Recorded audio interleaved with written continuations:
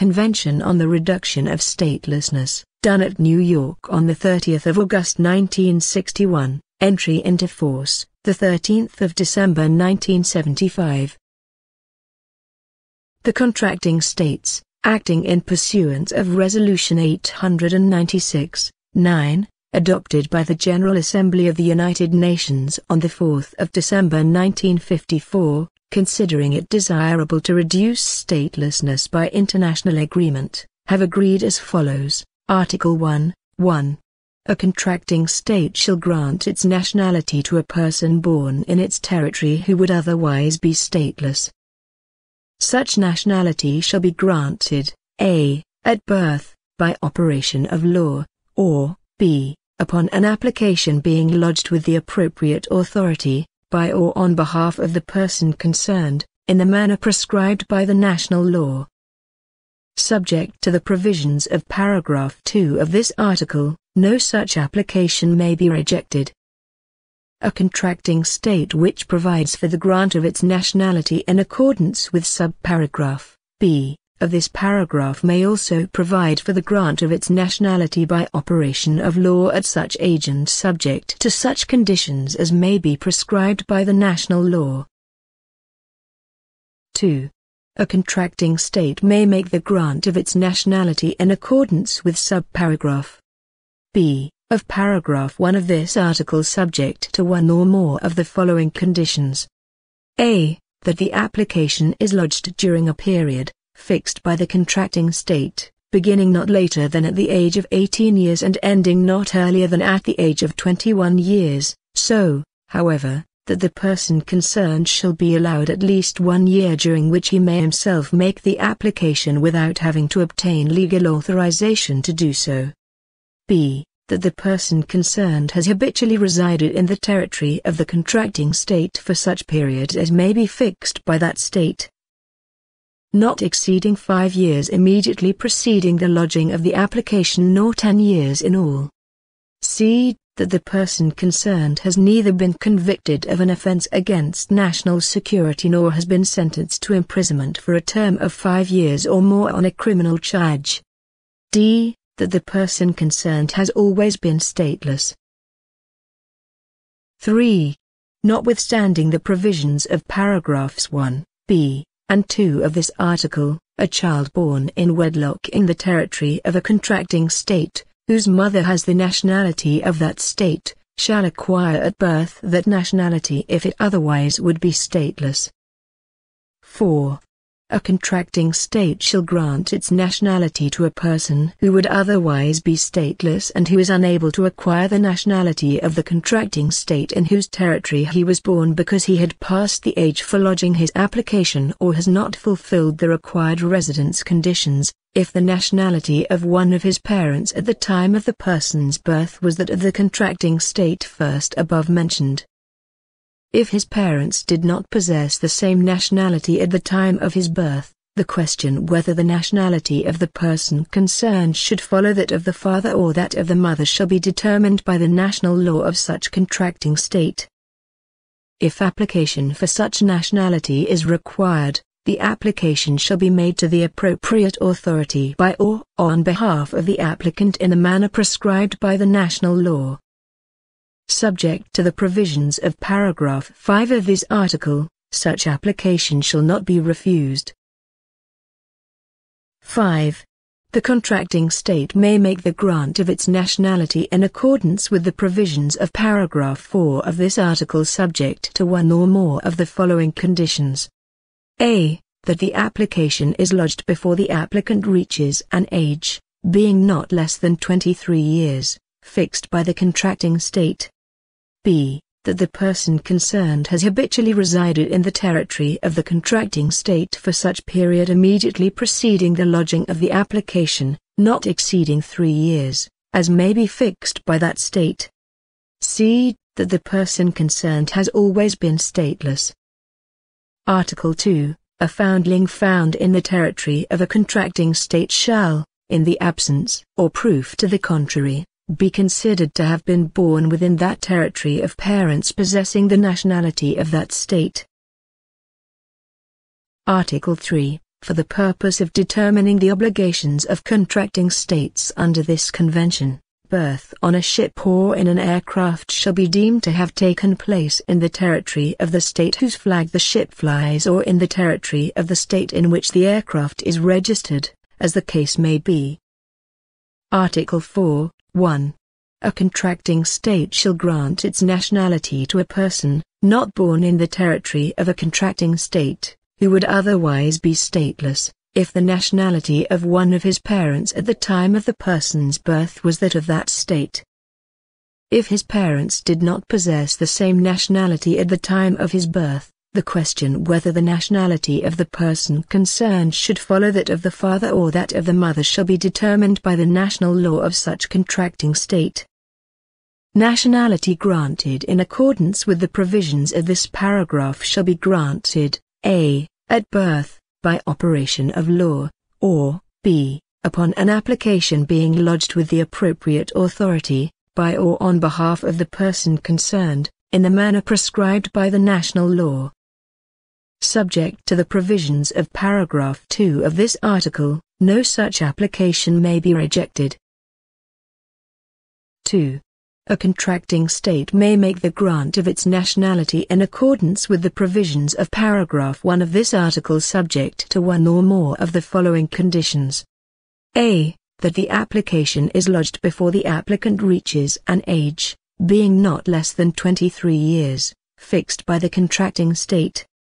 B. That the person concerned has habitually resided in the territory of the contracting state for such period immediately preceding the lodging of the application, not exceeding 3 years, as may be fixed by that state.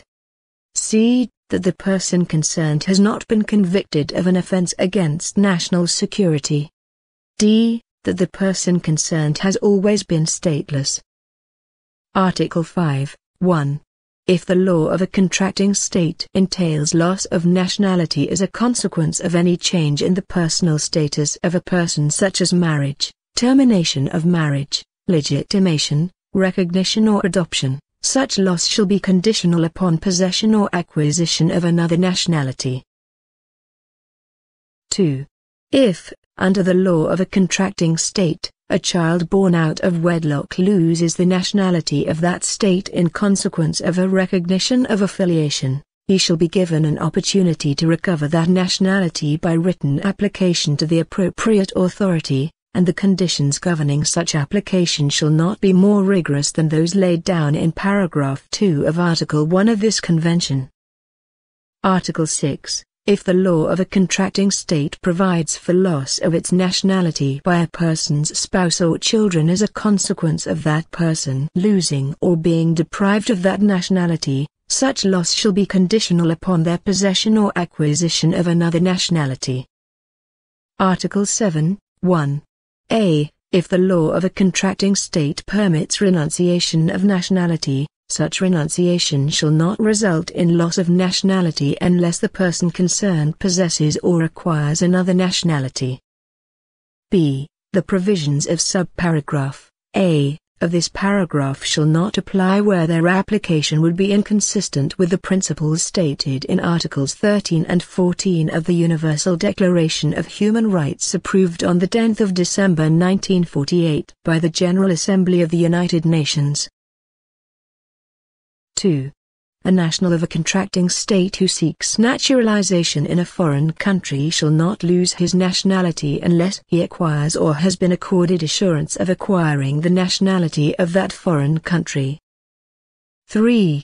Subject to the provisions of paragraphs 4 and 5 of this article, a national of a contracting state shall not lose his nationality, so as to become stateless, on the ground of departure, residence abroad, failure to register or on any similar ground. 4. A naturalized person may lose his nationality on account of residence abroad for a period, not less than 7 consecutive years, specified by the law of the contracting state concerned if he fails to declare to the appropriate authority his intention to retain his nationality. 5. In the case of a national of a contracting state, born outside its territory, the law of that state may make the retention of its nationality after the expiry of 1 year from his attaining his majority conditional upon residence at that time in the territory of the state or registration with the appropriate authority. 6. Except in the circumstances mentioned in this article, a person shall not lose the nationality of a contracting state, if such loss would render him stateless, notwithstanding that such loss is not expressly prohibited by any other provision of this convention. Article 8, 1. A contracting state shall not deprive a person of its nationality if such deprivation would render him stateless. 2. Notwithstanding the provisions of paragraph 1 of this article, a person may be deprived of the nationality of a contracting state, a, in the circumstances in which, under paragraphs 4 and 5 of Article 7, it is permissible that a person should lose his nationality, b, where the nationality has been obtained by misrepresentation or fraud. 3. Notwithstanding the provisions of paragraph 1 of this article, a contracting state may retain the right to deprive a person of his nationality, if at the time of signature, ratification or accession it specifies its retention of such right on one or more of the following grounds, being grounds existing in its national law at that time. A. That, inconsistently with his duty of loyalty to the contracting state, the person I. has, in disregard of an express prohibition by the contracting state, rendered or continued to render services to, or received or continued to receive emoluments from, another state, or 2. Has conducted himself in a manner seriously prejudicial to the vital interests of the state, b. That the person has taken an oath, or made a formal declaration, of allegiance to another state, or given definite evidence of his determination to repudiate his allegiance to the contracting state. 4. A contracting state shall not exercise a power of deprivation permitted by paragraphs 2 or 3 of this article except in accordance with law, which shall provide for the person concerned the rights to a fair hearing by a court or other independent body. Article 9. A contracting state may not deprive any person or group of persons of their nationality on racial, ethnic, religious or political grounds. Article 10, 1. Every treaty between contracting states providing for the transfer of territory shall include provisions designed to secure that no person shall become stateless as a result of the transfer. A contracting state shall use its best endeavors to secure that any such treaty made by it with a state which is not a party to this convention includes such provisions. 2. In the absence of such provisions, a contracting state to which territory is transferred or which otherwise acquires territory shall confer its nationality on such persons as would otherwise become stateless as a result of the transfer or acquisition. Article 11. The contracting states shall promote the establishment within the framework of the United Nations, as soon as may be after the deposit of the sixth instrument of ratification or accession, of a body to which a person claiming the benefit of this convention may apply for the examination of his claim and for assistance in presenting it to the appropriate authority. Article 12, 1. In relation to a contracting state which does not, in accordance with the provisions of paragraph 1 of Article 1 or of Article 4 of this convention, grant its nationality at birth by operation of law, the provisions of paragraph 1 of Article 1 or of Article 4, as the case may be, shall apply to persons born before as well as to persons born after the entry into force of this convention. 2. The provisions of paragraph 4 of Article 1 of this convention shall apply to persons born before as well as to persons born after its entry into force. 3. The provisions of Article 2 of this convention shall apply only to foundlings found in the territory of a contracting state after the entry into force of the convention for that state.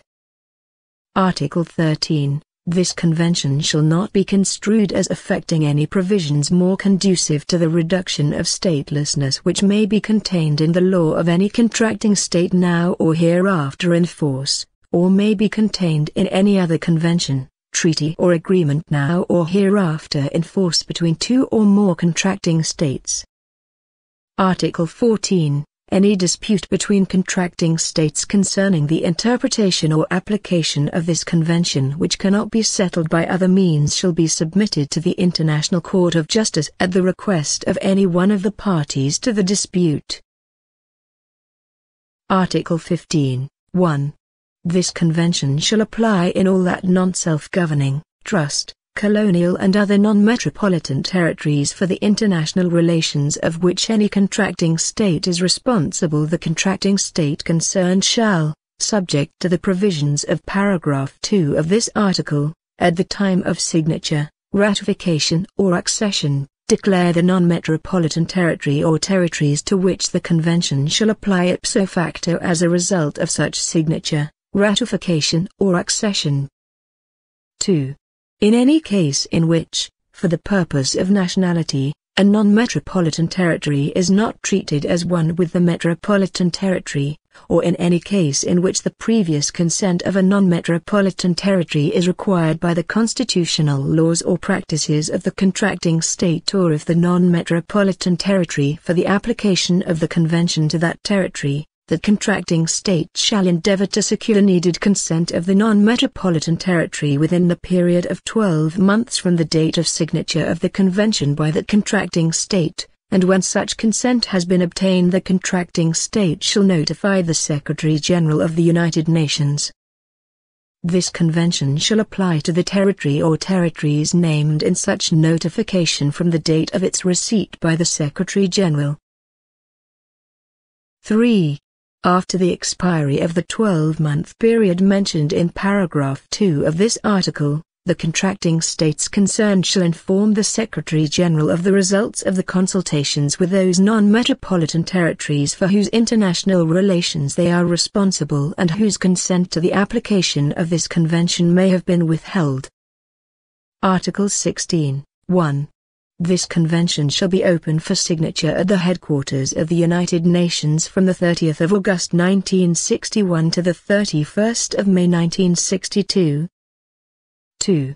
This convention shall be open for signature on behalf of a. any state member of the United Nations, b. any other state invited to attend the United Nations Conference on the Elimination or Reduction of Future Statelessness, c. any state to which an invitation to sign or to accede may be addressed by the General Assembly of the United Nations.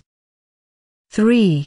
This convention shall be ratified and the instruments of ratification shall be deposited with the Secretary-General of the United Nations. 4. This convention shall be open for accession by the states referred to in paragraph 2 of this article. Accession shall be effected by the deposit of an instrument of accession with the Secretary-General of the United Nations. Article 17. 1. At the time of signature, ratification or accession any state may make a reservation in respect of Articles 11, 14 or 15. 2. No other reservations to this convention shall be admissible. Article 18. 1. This convention shall enter into force 2 years after the date of the deposit of the 6th instrument of ratification or accession. 2. For each state ratifying or acceding to this convention after the deposit of the 6th instrument of ratification or accession, it shall enter into force on the 90th day after the deposit by such state of its instrument of ratification or accession or on the date on which this convention enters into force in accordance with the provisions of paragraph 1 of this article, whichever is the later. Article 19. 1. Any contracting state may denounce this convention at any time by a written notification addressed to the Secretary-General of the United Nations. Such denunciation shall take effect for the contracting state concerned 1 year after the date of its receipt by the Secretary-General. 2. In cases where, in accordance with the provisions of Article 15, this convention has become applicable to a non-metropolitan territory of a contracting state, that state may at any time thereafter, with the consent of the territory concerned, give notice to the Secretary-General of the United Nations denouncing this convention separately in respect of that territory. The denunciation shall take effect 1 year after the date of the receipt of such notice by the Secretary-General, who shall notify all other contracting states of such notice and the date of receipt thereof. Article 20. 1. The Secretary-General of the United Nations shall notify all members of the United Nations and the non-member states referred to in Article 16 of the following particulars. A. Signatures, ratifications and accessions under Article 16. B. Reservations under Article 17. C. The date upon which this convention enters into force in pursuance of Article 18. D. Denunciations under Article 19. 2. The Secretary-General of the United Nations shall, after the deposit of the sixth instrument of ratification or accession at the latest, bring to the attention of the General Assembly the question of the establishment, in accordance with Article 11, of such a body as therein mentioned. Article 21. This convention shall be registered by the Secretary-General of the United Nations on the date of its entry into force. In witness whereof the undersigned plenipotentiaries have signed this convention. Done at New York, this 30th day of August, 1906 1, in a single copy, of which the Chinese, English, French, Russian and Spanish texts are equally authentic and which shall be deposited in the archives of the United Nations, and certified copies of which shall be delivered by the Secretary-General of the United Nations to all members of the United Nations and to the non-member states referred to in Article 16 of this convention.